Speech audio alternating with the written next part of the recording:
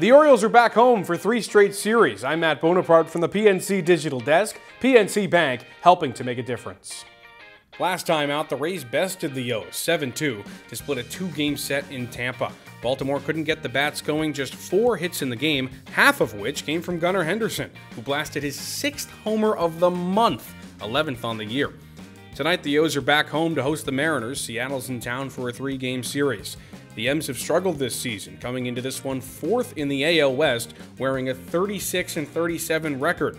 The Bats have been the culprit for Seattle. A team OPS of .689 and average of .227 have anchored them this season. Baltimore's player to watch this series is the big lefty, Ryan O'Hearn. The first baseman has been a run-scoring machine. Through 14 games this month, O'Hearn has 4 homers and 11 runs scored, all while batting nearly .400. On the bump tonight, Kyle Gibson faces off against Logan Gilbert. Gibson's coming off his 4th loss of the year, in which he supplied a quality start against the Cubs. He allowed 3 earned and struck out 7 through 6 innings pitched. On the other side, it'll be the first time ever that Gilbert faces the Orioles. The right-hander hasn't quite followed up his impressive 2022 campaign with desired results.